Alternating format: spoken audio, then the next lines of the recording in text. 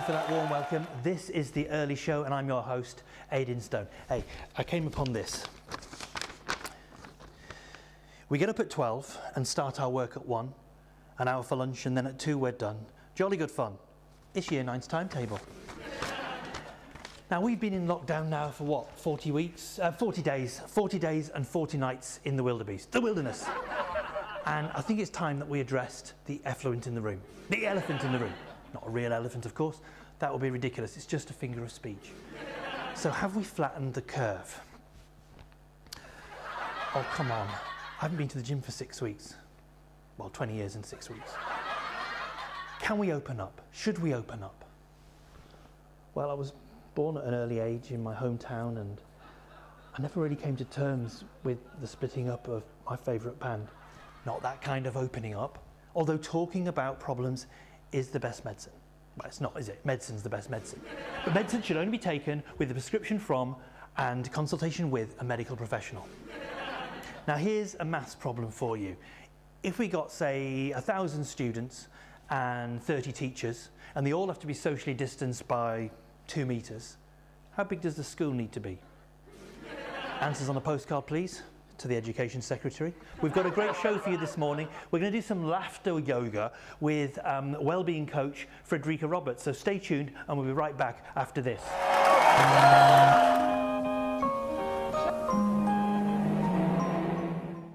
Tufty is sensibly playing in his garden during the lockdown. Oh dear, what's happened to the ball? It's landed in the middle of the road. Well, they can't go out and get it.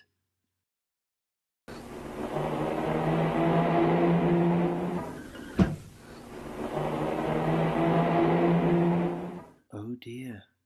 With exercise over, they might as well go back inside and watch YouTube. What's this? The ice cream van isn't an essential service and shouldn't really be out during the lockdown. Ice cream! Tufty is in his house, but would really like an ice cream. His mummy says they can go as far as the gate. But who's this? It's Harry Hare and Willy Weasel. They shouldn't be out playing in the street. What's Willy Weasel doing? He's bought himself an ice cream. Oh dear, Willy's been run over. Poor Willy is hurt. Very luckily, Policeman Badger comes along to help. Oh my word, says Policeman Badger. You are both silly boys to defy the government's advice and not stay inside during the lockdown. Now Willy's been hurt, and he won't be able to play with you for a long time. Please welcome wellness coach Frederika Roberts. Right, so we'll start. Now I always mess up the start, so bear with me. I always say something stupid, so we'll just go for it. Yeah. Frederika Roberts, great to not to, look. You see, I did it wrong. So Frederika Roberts, great not to have you with us this morning. Good morning, Aid. Great not to be with you this morning. Now, you describe yourself as a well-being coach, or you're interested in your expertise is in well-being. What are you talking about? Well, yes, it's all about really looking after our mental health. And I come from this, from the perspective of, even if we're well, we can always be better. If you imagine your well-being, your mental health as a scale from, say, -10 to +10, if you look at psychology in general, it always looks at the people who are sort of minus. And how can we get them to 0? And positive psychology, which is what I work in, says, well, why should we just be satisfied with being at 0? Let's get ourselves towards +10. Let's be in a really great place mentally. And so that's what I do. I work mostly with schools. I work with teachers and I work with students from all ages, from primary school all the way to A-level, on helping people with techniques to actually be the best that you can be in terms of how you feel.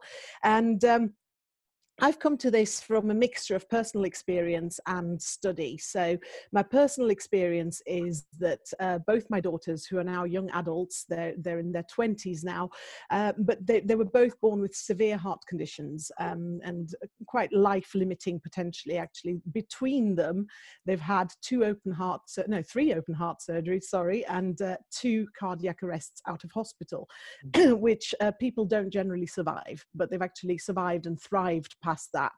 And so the situation that we're in at the moment, actually in lockdown, it's kind of something that as a family we've experienced numerous times, because life would be tootling along quite nicely, and we've all learned to kind of not think about the heart conditions day to day. It doesn't affect us, we just live as normal, and then something would happen and suddenly our lives would be plunged into this bizarre bubble of just being in a hospital and time standing still, but also moving very fast and just waiting for stuff to happen all the time.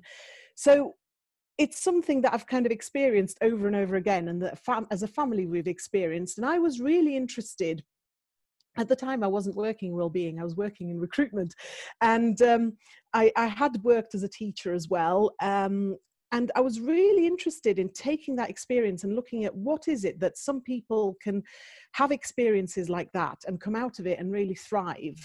And other people find it really difficult to come out of that negative cycle and go spiral further and further downwards into depression, whatever happens in your life. And so I started looking at positive psychology and the science of well-being, and there's amazing research out there. And today I'm going to share some of the things that we can do that are based on that research, that are really simple, but that have helped me. Some of the stuff I was doing instinctively, and now that the research is behind it, in fact, I thought I'd invented something great. You know, I was like, oh, this is great. I've come up with all this stuff that I do for myself and it works. And a bit disappointing. I looked at the research and I thought, people have done it before me. It's not just me. But actually that means that what I'm talking about, it's not just me. It's not just my experience. There's some solid research behind it, which is great. Right. So you said we were going to do something. Are we going to do it now? I mean, what? Yes, I thought I'd do a little warm-up activity just to introduce some of the stuff that we can do to help us with our well-being. So you're going to need some piece of paper and a pen or pencil. And I'm going to take my watch off so I can time us for 1 minute. And I'm going to give you a really simple task. And for the students and the parents watching, and maybe other teachers as well, you can do this. They can either do it if they're on their own, they can use one of us as their partner, or if they've got somebody else that they can bring into the room at this point, it's a really good time to bring somebody else in. So it's a really simple task, okay? You're going to draw a portrait of the person that you're looking at, and you're going to take 1 minute to do that. But there is a little challenge to this. You're not allowed to look at the paper while you draw the portrait. Okay. So for 1 minute, I'm going to put my watch up here so I'm not cheating. So when I look at my watch and not my paper. But the challenge is that you're going to just look at the person for 1 minute and whatever comes out, and then we'll share bravely what we've actually done in that time. So are you ready? I'm not, because I've just really... I'm going to get my paper ready. Hang on a second. You'll see why I've delayed in a second. So we haven't practiced this either, by the way. So all right. So put you on the spot completely. when you said pencil, I thought, well, I don't want to use a pen. I want to use a pencil. So that's what I've got here. So okay. So I'm ready. Get a pencil. Right, ready when you are then.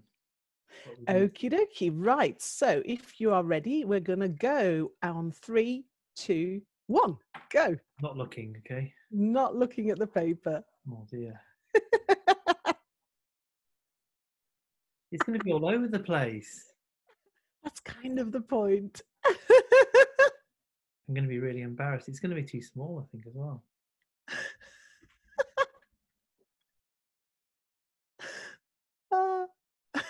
I apologise in advance. Well, I apologise in advance because I've captured your gorgeous details and it's going to look like a new Doctor Who monster or something.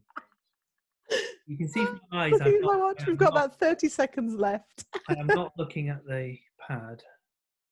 Oh, gosh.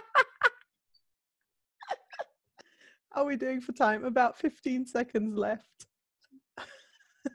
It's going to be all over the place. Okay, 5, 4, 3, 2, 1. Oh my word. Now I can't draw it at the best of times, so go on, who's going to go first? Well, this is sort of, it's like Eric Morecambe. It's all the right notes, but not necessarily in the right order. Some of the things. Oh yeah, oh my word. Love it. Yeah. So the glasses seem to have floated off your face, and your eyes seem to have turned into a mustache. So I apologise for that. Yours is oh, that's uncanny. That's uncanny. Yeah, you managed to keep everything in, I thought about the hair. The form. Yeah, the hair's right. Yeah. So there you go. So there's a reason why I do this activity, and I love to do this activity. I do it a lot when I do teacher training sessions as well with teachers, because actually there's a lot going on in that activity. One of the key things about well-being, there's a brilliant kind of theory, but it's a very well-supported and research theory called the broaden and build theory of positive emotions by a researcher in America called Barbara Fredrickson. And it's about if we can experience more positive than negative emotions in a day. So it's not saying that we should just negate what's bugging us, but it's just about trying to superimpose that with lots of little moments of positive emotions. And if we experience more positive than negative emotions, what it does is it broadens our horizons. So it enables us to have better relationships with other people. It enables us to see more opportunities, to do better at school, to do better at work, to just generally be in a better place. It builds our internal resources, and the biggest resource it builds is resilience, which, boy, do we need that right now. So it builds our ability to be resilient, to bounce back from setbacks. And then further research that Barbara and her colleagues did actually said that it also undoes some of the negative effects of stress and negative emotions. So if we experience sustained stress, we build up cortisol in our body, which is a stress hormone. And that can have some really bad effects on our body quite physically. So it can actually reduce our ability to fight infections, for example. It affects our immune system. So actually having lots and lots of moments of positive emotions in our day can actually help us to undo some of those effects that we get from stress. So that's really important, particularly at times like right now. So doing something like this activity, I think, hopefully you experienced it, and all the students and teachers and parents doing it at home hopefully experienced it too, that we laughed together and it was funny and it was not something too serious.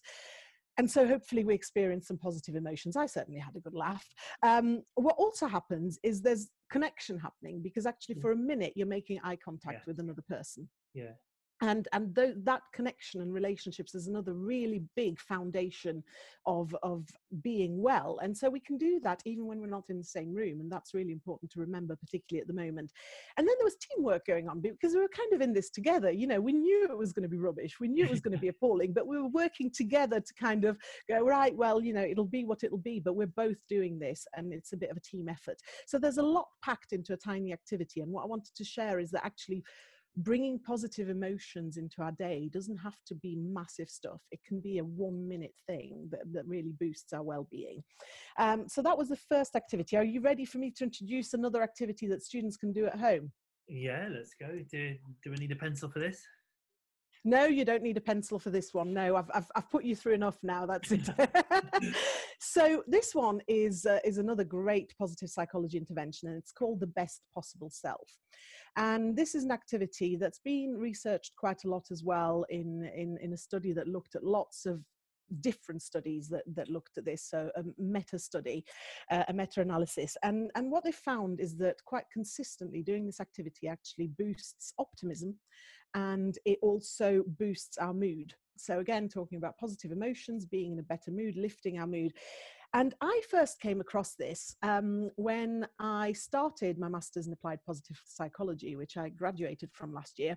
And this was, I mean, it was a magical week. Let's not kid ourselves. I was in Paris doing this, which is quite nice. And the group we were with we're still massive friends, and we live all over the world, all over Europe. And there was something magical in that week anyway. And so our tutor did this activity with us, but he took it a lot further in terms of we shared the results with each other, which you wouldn't normally do. And it was really powerful. And I took the visual results, which I'll share with you in a moment, and I put them, I'm looking up there because it's still up there on my little notice board above my desk. And I kept looking at it over the years, and I started noticing that stuff from that best possible self was happening and was becoming reality. Now, the interesting thing is this is not meant as a goal-setting activity at all. You're not meant to kind of think, what can I achieve? You know, and I know in one of the past episodes, you've had David Heiner here, who's far better at talking about goal setting than I am. And this is not about goal setting. This is purely a positive psychology activity to boost your mood and boost your optimism. But it can have a side effect occasionally of helping as helping you achieve goals. So I'm just going to share the screen. A side effect of success, is that what you're saying? Yes, a side effect of success, which can happen, but that's not why you should do it. But in the meantime, you'll feel great. But this is exactly a win-win, isn't it? So exactly, and it's all about feeling great. So before I share it, I'm just going to explain what it is. So basically, you spend about 20 minutes somewhere quiet, that you're not going to be interrupted, and you think about a specific point in the future. So you choose what point. When I did it, I chose to put myself 5 years into the future, and you start envisaging what your life might look like at that point in the future if everything has gone perfectly, exactly the way you want it to go. So no obstacles, no what ifs, no, I might not be able to do that. This is not about reality. This is just, if everything went exactly how you wanted it to go, where would you want to be in 5 years' time? And then you put yourself into that point in the future. Does it have to be that far out in advance? No. Could it be at Christmas? Could it be? It could be. You choose. It's completely arbitrary. 2 o'clock this afternoon? Well, why not actually? Because it's a mood boosting activity. So set it to wherever you want it to be, as long as it's a point in the future, and you can do this as often as you want. You know, it's not like you say, well, I did it for next year, so I'm not going to redo it for another year. You do it as often as you want. And you put yourself into that place. So you imagine you're in that place in the future, and you really start immersing yourself into, what are you feeling? What are you doing? What are you thinking? All of those things, as if you're actually living that moment. And you can do it as a drawing activity. You could do it as a mind map. You could do it as an essay, whatever works for the way your brain ticks and visualizes these things. And you just put down on paper what your life is looking like at that point in the future. So I'll share what mine was like when I did this. So can you see that now on the screen? Yeah. Okay, so I'm just going to look. Rubbed out, but is that Yes, some of it was quite personal, so I've rubbed it out. But you can see I had certain headings. So I had family, friends, hobbies. I had financial. I had health goals, education, and work goals, which were kind of linked together. So if I just look at some of those, I'd looked at that for February 2022, which was 5 years from when I did this. And at the point, I was very, very overweight, which was giving me a few health problems. I had a lot of pains with sciatica and so on, and so you can see I'm saying I'm a healthy weight. I go swimming and walking regularly, well, more than ever now. I walk for an hour every day since we've been in lockdown, but I used to go swimming when we still could. I was walking quite regularly and enjoying it. I have other aches and pains because I'm not that young, but the sciatica's gone, and yeah, full of energy, vitality, drink plenty of water, all of that kind of thing is really key in what I do in my life now. Education-wise, I said that at that point I would have started a PhD. Well, I'm not doing a PhD, I'm doing a doctorate in education. So same kind of thing. So I started that in September last year. Very boldly, this was in my first week of my master's, and I said I will have done my master's with distinction. I did. I got a distinction in my master's. So there you go. So it's worked quite well as a goal setting, but that wasn't what it was intended as. But that gives you an idea. And what I found. Hang on, before you say anything else there, I was just looking at the wording of on that. And you wrote everything in the present tense. You didn't say I will, you said I am. Yes. So you were talking about the future, but you were putting it in the present tense. And every sentence was in the present tense. Yes, absolutely, because you're writing it, whether you do it as a mind map like I did, or as an essay or whatever, you're doing it all from the point of view of you've placed yourself in that point in the future. Right. So you are at that point, and this is what you're feeling, this is what you're experiencing, this is what's happening to you right now. And that's really important. So thank you for picking up on that, because that's the key. You're convincing yourself that it's real, aren't you? That's what you do when you put it in that tense. You're convincing yourself you've already got it, even though you haven't got it. Exactly, exactly. And whether it then happens or not, I mean, it just so happens that a lot of mine did happen, because I think having it up on my notice board kind of spurred me on to keep working towards it. So it did work as a goal setting, but really, because when you do the activity, you're putting yourself at that point in the future, and all these things that you want to happen have happened, and you're living them and you're experiencing. That's why it gives you that boost in mood and that boost in optimism, because it makes you feel that it's possible. And that's the key to that activity. So that's something that I would really encourage your students to do as they're watching this video, and take themselves through this activity and do it as often as they want to do it, and see how it makes them feel. And it's really important to kind of reflect when you do these activities as well on how do I feel as a result of doing that, you know, because not everything will work for everyone. So this is a well-researched activity, but it's about, you know, did it work for me? Did it make me feel better? And if it did, I can do it again. So that's a really great activity to do. Have we got time? Would you like to do some Just more? want to ask on that, if you could, as part of the activity, you said a side effect is it's a goal setting thing, but it's about making you feel happier, stronger, more relaxed, more confident in the moment. But it'd be interesting, isn't it, that some of the things we think we want to do, or we think we want to have, or we think we want to be doing in the future or the near future, they're imposed upon us. They're all their secondhand ideas, that things that we've always thought, but we haven't questioned them. But this is interesting. I wonder if the side effect of this as well is that, you know, I'm imagining myself living in a certain place, or doing a certain job, and then if you thought about that in that task and thought, actually, don't like it. I mean, that's a very good point. Upgrade my visions and think of something that does make you feel happy. Because sometimes we pick things, we think about our future and things that maybe parents or friends have said, you know, or we've been sort of pressured to think, I want to be a YouTuber or something like that. And imagine being that and think, actually, not rewarding at all, you know. So that's another interesting thing about it. It is, and obviously, and what I'd like to encourage everybody to do as they do this is to really think about, what do I really want, you know, without the imposition of what I think I should do, or, you know, but just really, what do I want to be doing at this particular point in time, whenever that is, you know, in the future. But you're right, things might still creep in that have come externally that we think we should do. So it'd be really interesting to actually then reflect on that, and how did that actually make me feel, and maybe I don't want that particular goal. So that's a really good point. Yes, thank you. Interesting thing about how you feel about what you're doing is different from what you have. So I've done it in the past. I think we've all thought, you think, oh, when I imagine the future, I'm going to have millions and millions of pounds, or whatever it is, or the big house or whatever.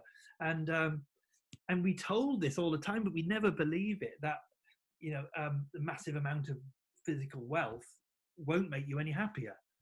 It's who you are that makes you happier. So we're the exercise here, we're trying to think, what are you actually doing in that future, rather than what you have in that future. I don't think, you know, just have a nice sports car, well, you'll get a moment of joy out of it, but it's not sustainable, is it?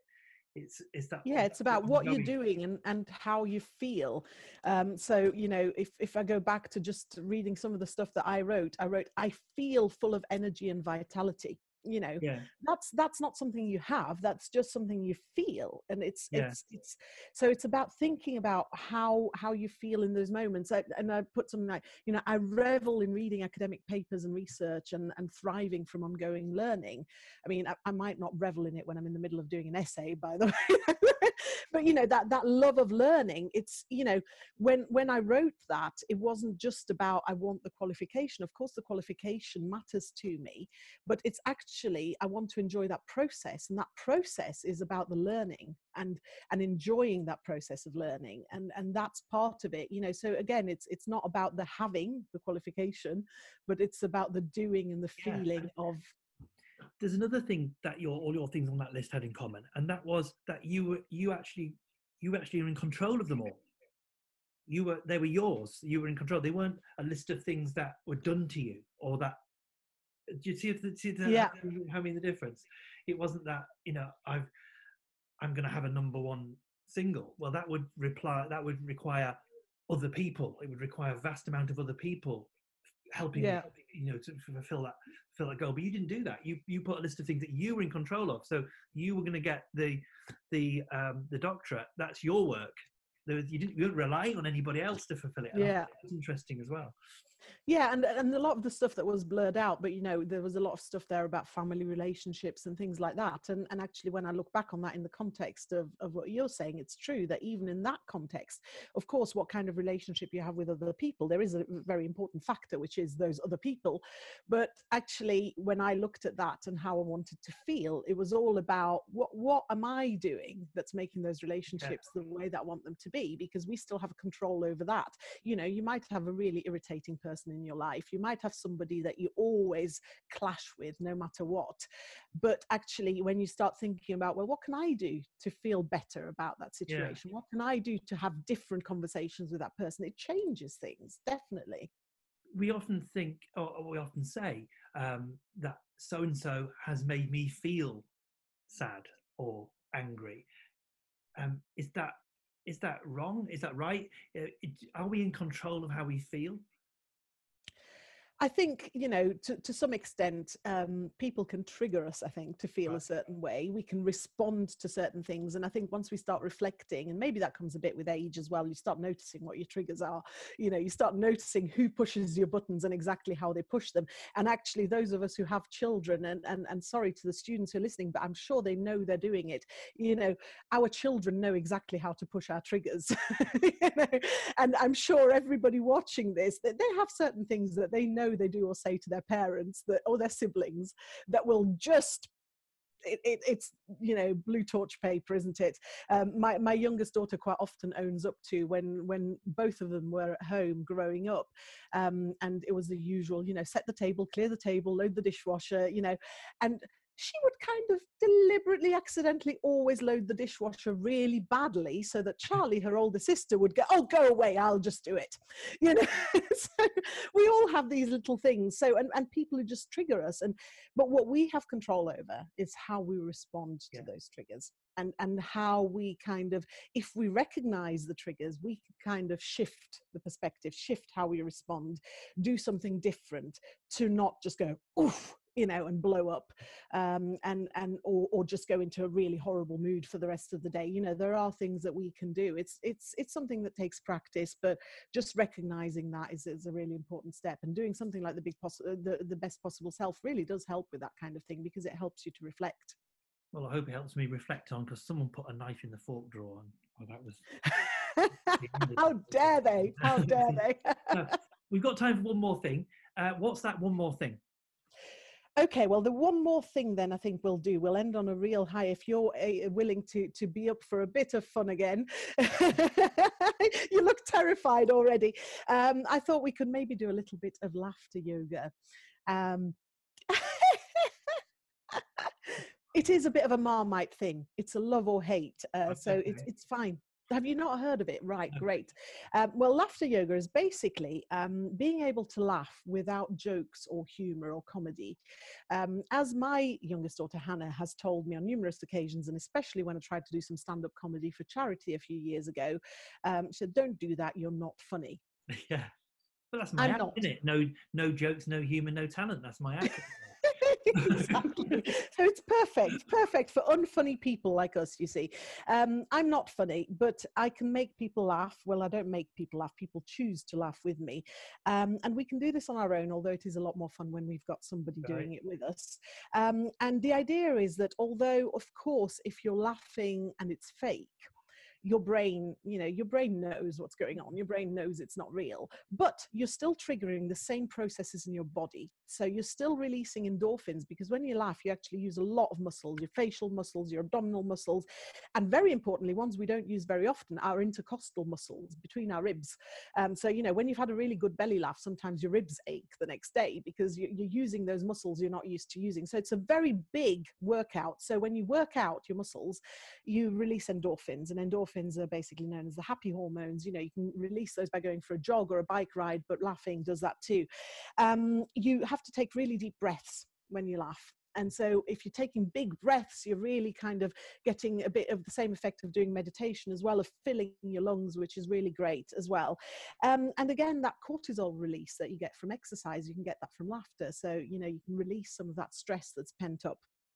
And the way you do it, I used to do an activity when I was in places face to face and go up to the person next to you and shake hands. We're not going to be doing that. We're not going to be shaking hands with anyone. No. But the great thing is you can do anything. So we're going to start with a really simple. We're just going to look at each other and we're just going to start laughing just like this. That's much easier for you than me. I look very funny indeed. Right. Are you going to practice on this? Right. Well, and you really go for it. Screen now. Sorry? I've spat on the screen. Sorry. But you can do this, and really you can do this for as long as you want. If you could do a laughter activity like this for 10 minutes a day, that would be really good. You really get a good workout from it. And then I'm just going to do, you can do all sorts. Imagine any daily chore, for example, and turn it into a laughter activity, okay? So if you're imagining, even now your students will be doing some work from home, and they're imagining perhaps writing an essay, so they can take their pen and their paper, and they can just go kind of like... and just laugh and turn that into a laughter activity. So I'll do one more with you because this is one where people think I'm completely crazy, and hopefully they'll laugh at me if not with me. So as long as people are laughing, that's fine. So you can do this one with me. Okay, so we're going to do some mental flossing. We're going to clear our minds of all the rubbish that's in there, clogging our thoughts up. So imagine you've got a big piece of floss, okay? Hopefully everybody watching knows what floss is because they're doing this with their teeth regularly. So a big piece of floss, wrap it around one finger. Okay, now very carefully thread it through one ear. Okay, and then careful because there's important stuff in there, but pull it through the other side. Pull it carefully through the other side. Okay, wrap it around that finger too. So you've now got a piece of floss wrapped between your two fingers, and we're going to do some mental flossing and laugh.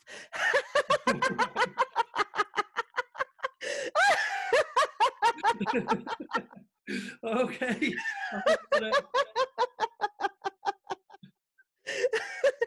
Okay, we can carefully pull it back out. And now we're just going to do a couple of really deep breaths. Can you still hear now? Oh, you're all right. And just a couple of really deep breaths. So,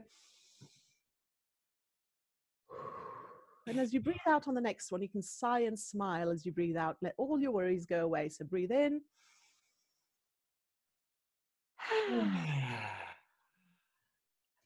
There you go. And that's really simple. So hopefully everybody's had a good laugh with us or at us.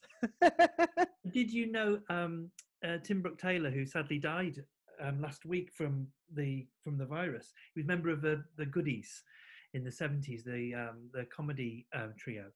And it's a true story that somebody was watching the Goodies episode and he literally actually died laughing. Oh my goodness. And they were distraught that it caused a man's death by being so funny.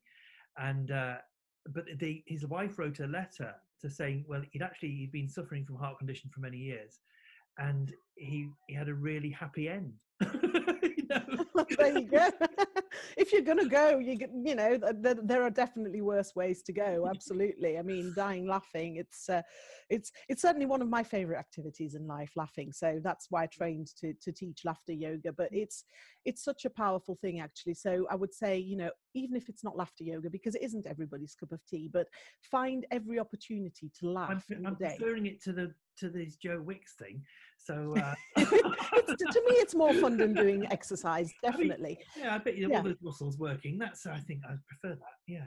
Exactly. It's a great abs workout, so that works for me. And you know, you can watch videos that make you laugh. You can just look at jokes, memes, whatever it is, but just make sure you have, again, coming back to where we started, you know, that the broaden and build theory of positive emotions. There's nothing more positively emotional than having a good laugh. So whatever it takes, you know, do something that gets you to laugh throughout the day, and more than once a day, because that's really going to help alleviate a lot of the stress we're all going through. Frederika Roberts, thanks so much for joining us in this format and helping us with all those exercises, making us laugh. And whereabouts in the country are you at the moment? Where are you? I am in South Yorkshire, in Doncaster. Right. So, and of course, we're in North Yorkshire. But when we're all unlocked, it would be great if you can make your way up here, and you'd be more than welcome to come and meet us. I'd love to. Brilliant. All right. But for now, thanks for joining us. Talk to you again soon. Bye. Will do. Bye. Now, years ago, there used to be a television programme called Screen Test, where the viewers, the children, would send in their homemade films, short little animations or funny films or disturbing dystopian narratives. And I thought, since that some of you I know make short films, why not send them in, and we'll put some of them in the show. So if you've got a short film up to 1.5 minutes, then send it in and let's all have a look at it. Now, we were sent a film this week. You might recognise who's in it. Hello, Fyling Hall. Dave Heiner here. So you saw the early show. The question is, in your tutors, in your one-to-ones, in that peer session, did you go rhino? Have you tracked down someone at the highest level who's got the skill set that you need? Have you gone rhino on that piece of work in school that you're afraid of or don't understand, and you're going to smash it during this time? Remember, skill up, step up, go rhino, set a massive goal, guys. See you on the other side. Bless you all. Well, that's it for this week. As you were, at ease, keep laughing, keep learning, and keep looking after one another.